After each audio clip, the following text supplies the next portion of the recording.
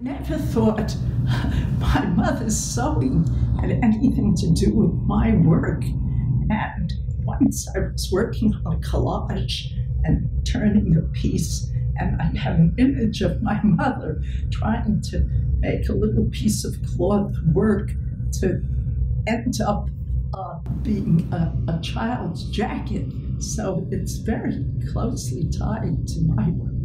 Lila, what made you start the brown bag lunches discussions? How did that happen? There was a book.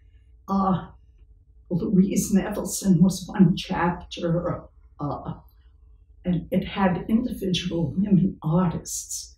And this was a time when the Guerrilla Girls were pointing out that no women were in museums.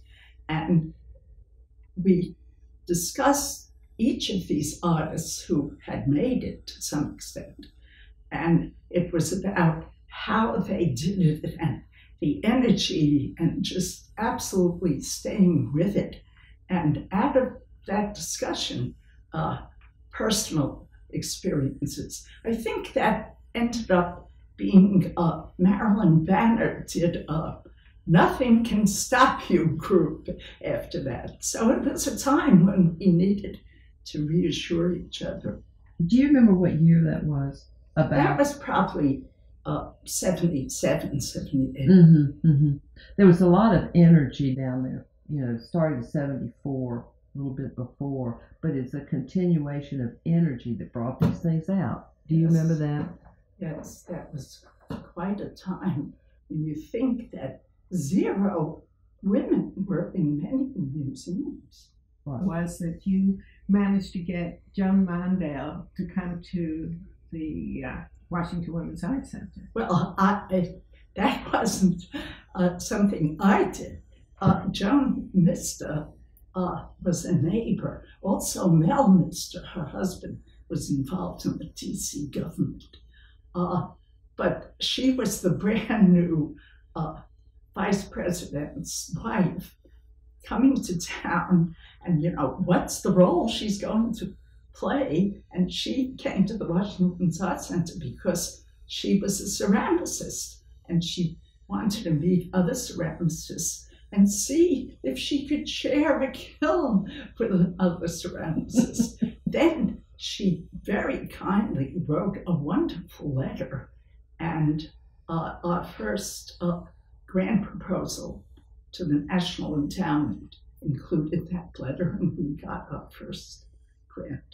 Was that the only time you used the letter? That's a valuable thing. No, I think we used to say, throw in the Mondale letter. How was it that you started the Blum Lectures? What was your thinking in terms of that particular group? Well, here again, it was Zita Dresma who noticed that there's an Edith C. Blum Foundation in New York City that gave grants to women's organizations. And she wrote the grant. And that was another place where we threw in the Joan Mondale letter. And we got this modest grant, but what we were able to do with it was amazing, because we had I ran the first lecture series, and we were able to get 4 speakers. Endasaka Shanke, who was a real coup since her Colored Girls was on Broadway. We also got Lila Katzen, Lois Jones, Pierre Norel, and Nancy Holt. So I got phone calls asking how I got Endasaka Shanke, and I think she wanted to come to DC, and she wanted to respond to a women's organization. That was a wonderful time, wasn't it? Yes. When people really wanted to support women's organizations, and the Washington Women's Art Center provided a place where we could have the benefit of having them come, but they could also do what they wanted to do. Well, it's interesting because poets have the same problem as women. They have such a struggle. And so the poetry group, uniquely run by Barbara Burnham, had Ethelbert Miller, who was like the DC poet. And so he found a home here too, because homes for poets, male or female, were so difficult to find. Lila, when you think back to those days at the Washington Women's Art Center on Q Street, did it change you?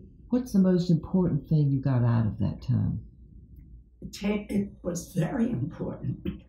I had a community of artists to talk to. I made friends that I've had ever since. I had the physics community through my husband, and this gave me an art community. So if somebody came in and said, what's the best thing that happened that you still do for yourself today? Well, being an artist is who I am, and the encouragement to keep doing it, to keep reassuring myself that I'm still a functioning person. I think without that community of artists and opportunities and the connections that came from that, that wouldn't have happened. I would have been the artist alone in the studio.